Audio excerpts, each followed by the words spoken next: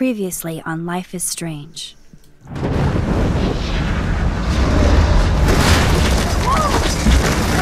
Whoa! What did you find? Rachel in the dark room. Over and over.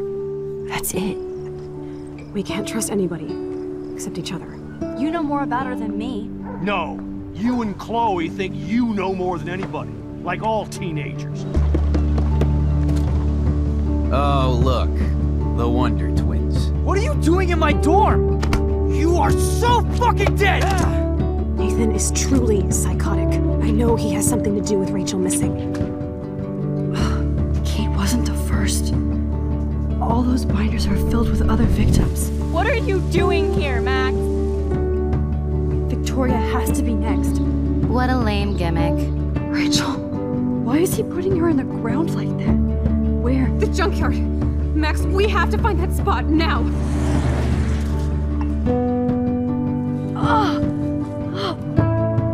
Rachel, what? I'm sorry, Chloe. I'm so sorry. I know you're close to Nathan, but your life is in serious danger. Nathan just texted me. He says there won't be any evidence left after he's done. Oh god, Max, look. She's still there. Oh, no. Chloe. How? What the fuck?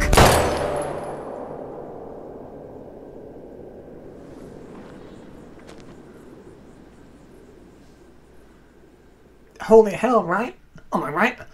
I ain't gonna wait. This is like a day after I played episode 4. I'm going straight into this. Episode 5, Life is Strange.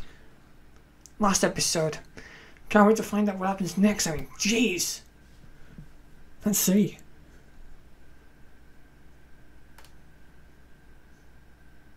Come on. I'm waiting. Ah. Oh, yeah, it looks like we're in that place again.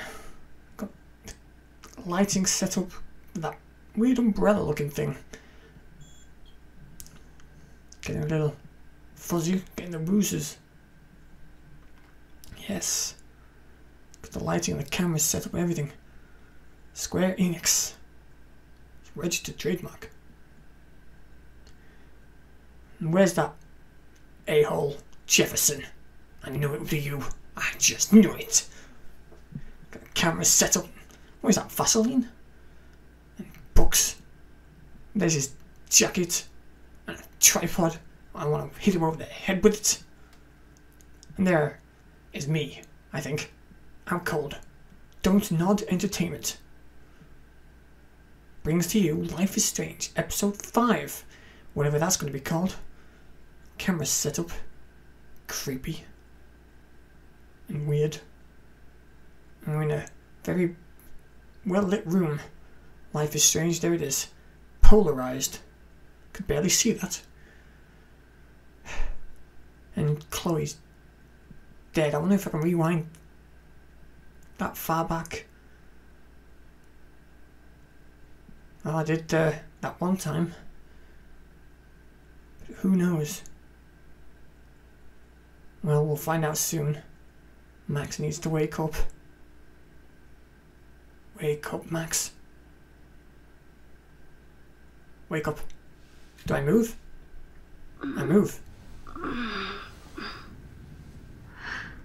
Oh. Chloe? What? Where? It's a dark room. Anyway, seems it's well lit. Can't move. You right? Nope. Is anybody out there? Please help! Detach.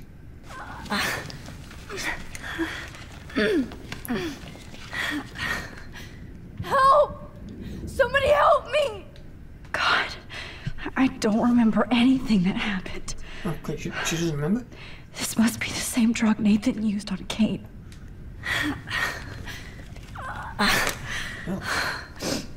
Oh. Finally, I'm free. Almost. Come on.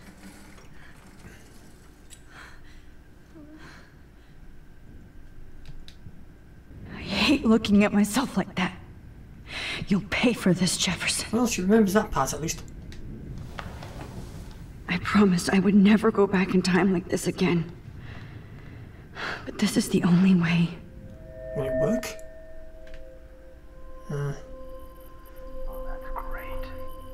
Focus, focus. Ooh.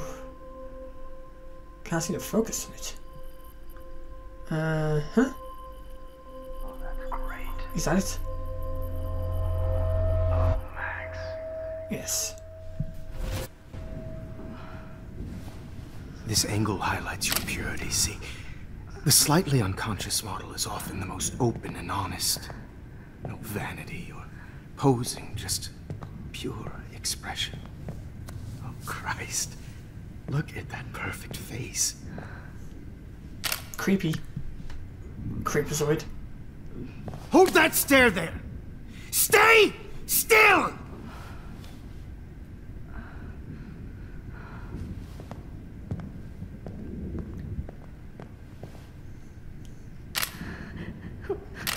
Oh, Max! You fucked up my shot!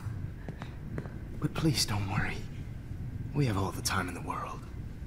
For now, I knew you were special the second I saw your first selfie. Yes, I still hate that word. But I love the purity of your own image. Not like Rachel, who was always looking in the wrong places. Poor Rachel. Wait.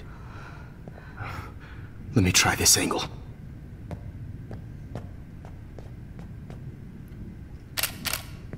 Don't move! Oh.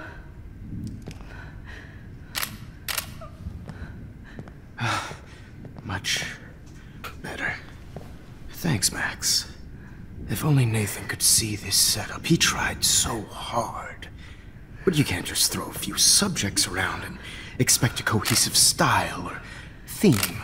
But he had an eye for shadows, and an eye for a whole lot more, as his elite family will find out, along with Arcadia Bay. Nice. Oh, good. Oh, those eyes.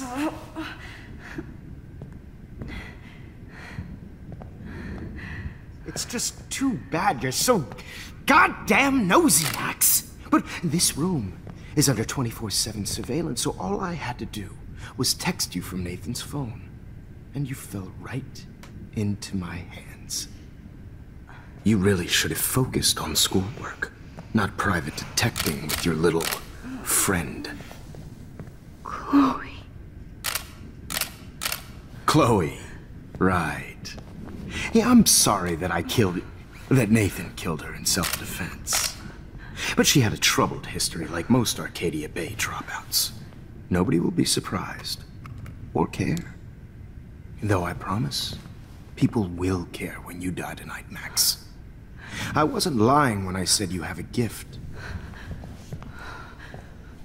Okay. Now this looks good.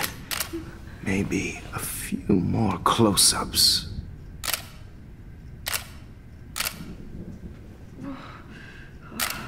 Max, please do not move so much. I need you posed and framed my way. Maybe a new dose will calm you down. No.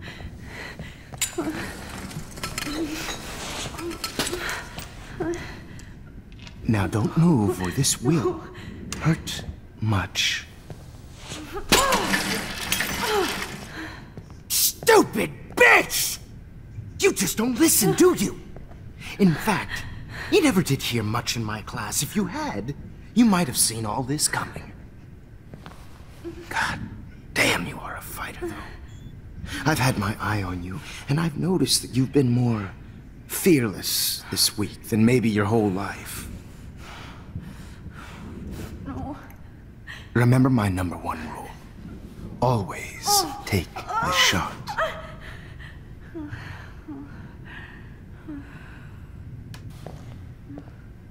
And out like the lights again.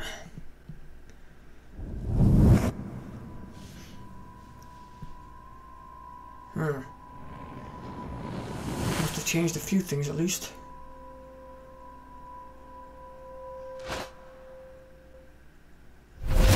Oh, Jesus. I can't believe that happened. So sick. There are more photos. Oh. Well, nice to see Victoria's here, and not. Whoa. I'm definitely more awake in this photo. I could try this one. Really? Okay then. Alright. I'm definitely more awake in I thought this photo. looking at it would I work. could try this one. But, focus. Ah, there we go. This might work. Please work. Here we go again. This way a little. There we are. Away I go.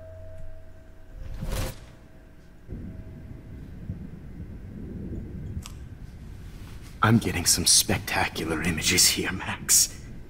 Yes, Victoria would kill to be in your place, but she doesn't understand our connection. You're the winner, Max. I choose you.